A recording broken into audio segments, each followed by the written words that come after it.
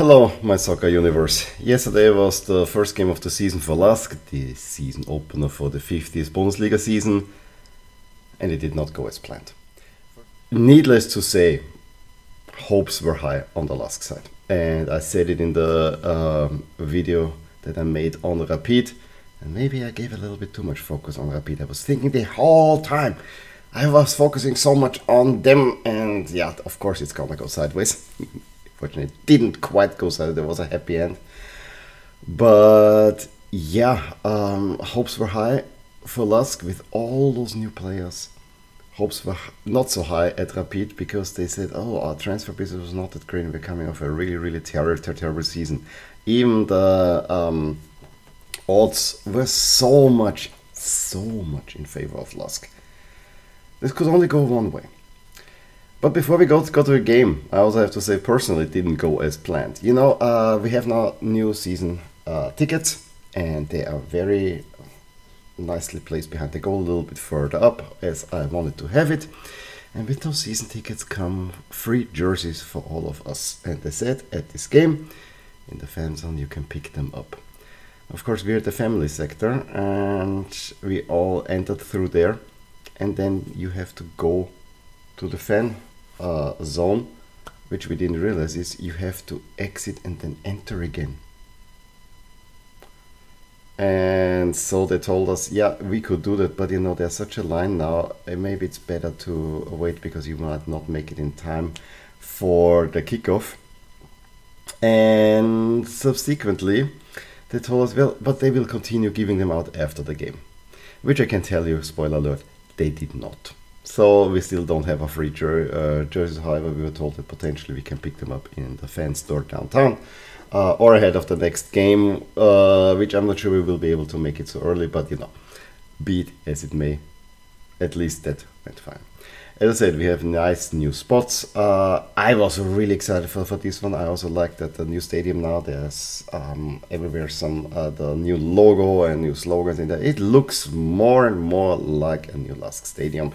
They're getting it seems now quite ready, and it's all the better for it. So really cool stuff. It was a near sellout, you know, only 30,000 shirts, 16,800 people, 790 I think officially. Tons of Rapid fans there as well. The LASK section also there. You come out, the LASK fans make this really nice tifo with ASK and so on, you know, 115 years LASK. Because of the birthday, I took the 100-year LASK jersey also for another reason, because for that I'm a little bit superstitious. I'm usually not superstitious, but for that I was, because the only time I was wearing this, or at the last season opener that it was in 2009, and that was the best season opener that LASK ever had, winning 4-0, and I was wearing this jersey, and I said, yeah, I might go as well. No, okay, did not go as planned.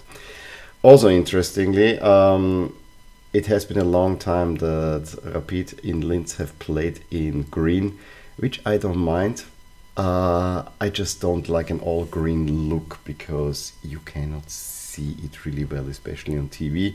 But you know, I always like when LASK play in their home colors against Rapid in their home color, in their home jerseys, because I think it's a combination that works instead of having always the red and the blue coming. The game started actually quite fun. I think for the first 10 minutes you could see that both teams are playing forward rather well, and LASK really tried to do this pressing, created even after a few minutes a good chance. However, Rapid, the longer it went, you could see that all the pressing attempts of LASK went into nowhere, and Rapid played straight through a midfield with quick passes going forward. And after 15 minutes or so, I turned to my daughter already and said, they're better. They are really better. And LASK was not on the field. Absolutely not. Rapid took a deserved lead after already Laval had to make a major save on Burgstaller. They took the lead. I think Paul Kemschiko packed it back to Seidel and then into the net. Took also a little deflection. This was, after 24 minutes, already well deserved, because whatever Rapid did, especially the front line, they had with Burgstaller, with Gröll, with New Seidel, and then especially the number 10 Kühn. He was really tearing us apart. Every single time dribbling, they couldn't stop him. And yeah, it was fully deserved. They didn't even score the second one, which was called for a clear offside, and there may have been a penalty shout that I have not really seen because it was on the other side of the field. It was not given. Overall, I have to say the best part of the first half is that it was only 1-0 to Rapid. And what I really don't like, I understand we have a new coach, we have a new playing idea, and so this might take time. However, when I hear all these great things, we want to be aggressive, we want to play forward, we want to dominate the game, and then on the first time trying, you don't show any of that, that's not a good look. That's not a good look. This for me is a rookie head coach being too assured of himself and it not working out. How I got better in the second half? Because of some substitutions, but before that, the other goal thing is that all the players that were playing none of the new players were playing. What I find maybe most interesting is that all the players, they know each other and it still didn't work.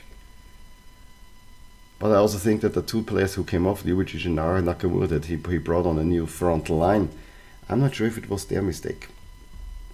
In any way, for the first 15 minutes, you could clearly see a reaction. LASK creating a few chances, especially through Mustafa putting one wide.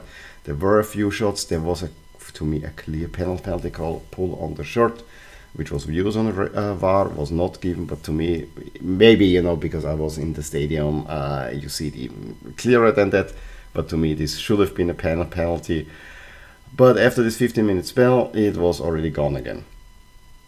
Because Rapid then slowed the game down.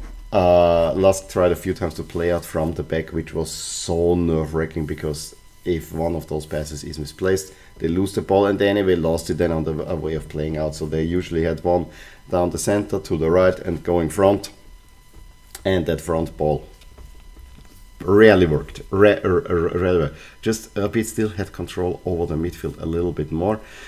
Slowed the game down, and so LASK after the first 50 minutes, but they could use a little bit of the speed they have, it never came again. Then a little bit more offensive changes around the 50 minutes ago, and at the time where the game really fell asleep, but up until the point Rapid didn't have chances, but then suddenly created chances again. However, the goal came for LASK from a corner kick, and Ljubicic then suddenly makes it 1-1. Wild celebrations. Problem is the ball had crossed the line, and so yeah, Rapid probably should have made a second goal then. LASK tried, but it seemed like going nowhere until 95th minute. Another corner kick. The ball even comes out and then goes to the right, comes back in, and falls to Lukaneda, who is free in front of goal and puts it in. Last kick of the game, second to last kick of the game, because they just let Rapid kick off again. It's 1-1, and wild celebrations. I'm not sure if LASK really deserved that one. Because with 15 good minutes and maybe trying at the end, and again, silver linings, they were fighting, they improved the first half performance significantly, the game was more even, but unfortunately the game was also a little bit played on the Rapid's terms, because their great counter-attacking potential, especially Kühn, and Burgstaller was working really hard. That did not look good. I'm happy that they got the draw, because the schedule makers didn't see it very easy on LASK, because the next game is Sturm Graz away from home, which I don't think they will win. Sturm Graz is the better team, especially after that showing. And then you play the derby, and if you're already with pressure in the derby, that doesn't look good. I think you're even under pressure if you only won from your first two games, but we have to still see how Blaues is playing. They're playing today, and they have Wolfsburg and then Hartberg, which I guess they might have similar points, but it's not a good look to be honest. And you know, the schedule doesn't really ease up at the beginning. It also doesn't. Curiously, Rapid is coming back to Linz also relatively soon, because in the 4th round they have to play them Blau-Weiß, which to me, yeah, the first 2 away games are both to Linz, which I don't understand the schedule makers as well. But yeah, the game, silver lining, you got a point. You avoided you know, messing up the start of the season. However, expectations went from really high for this season to kind of maybe, and that's not so bad, going a little bit lower. I do not agree with the coach, however he said the first half it was mostly down to LASK that they were playing, because they were not so assured of themselves as they should be. You know, if an opponent plays so much through the press, you should take a hint. I really have to say, and that is exactly Rapid, and I said it in my video, when LASK had this high pressing, high energy style, very attractive. The one pain that we had was Rapid. It was not the same coach, but it was a sporting director under that leadership that is now the coach. So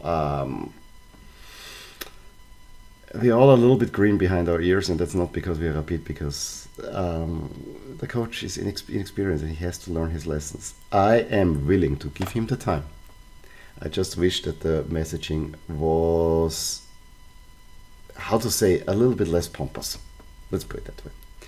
I also have another big news from the Austrian League, and I want to finish that, although this was before, that ahead of the start of the season, Coach Jeisle from Salzburg, where already sporting director Christoph Rahn is going to Bayern Munich, they also lost their coach because he's going to Al Hilal in Saudi Arabia. And that is not notable for 2 reasons, because he's going to Saudi Arabia, and that is ahead of the season, kind of really disrupting Salzburg's preparation. But more importantly is that he would have been the first coach under the Red Bull era that would have managed a 3rd season, and I had him in the preview in there. He's not. Again, it's only 2 seasons, and then Salzburg coaches leave for somewhere else. I don't think it will affect Salzburg that much, especially since now Gerhard Struve is coming in, and I think this is his dream job. But yeah, that's it from me. I needed to vent. I will give you then a review of the other Austrian Bundesliga games probably on Monday if I get to it. But yeah, I needed to talk about that game because it was a little bit galling overall. Any case, give me a thumbs up if you enjoyed this video.